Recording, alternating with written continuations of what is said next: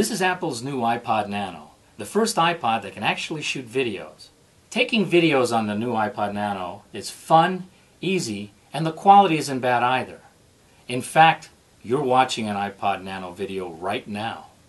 In terms of video quality, the Nano is comparable to many pocket camcorders, which isn't bad.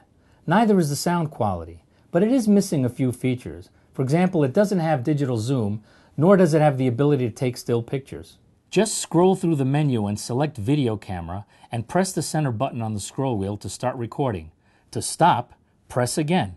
You can also jazz up your videos with a wide array of special effects, from the eye-popping psychedelic thermal mode to more subtle effects like film grain for that black and white home movies look.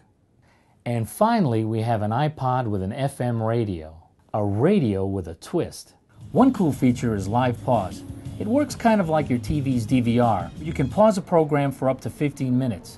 You can also fast forward and rewind. Another feature we like is iTunes tagging. Say you hear a song on the radio you like. With tagging, you can select that song and order it from iTunes later. Unfortunately, we found very few stations in our area that support tagging. There's also a new feature called Genius Mixes, which automatically scours your iPod to put together a playlist of songs it thinks you'll like. That sounds like a great idea, but I don't think Genius is all that smart. For example, it created a playlist for me called Science Fiction. But in the mix were songs from Olivia Newton-John and the Zorba the Greek soundtrack.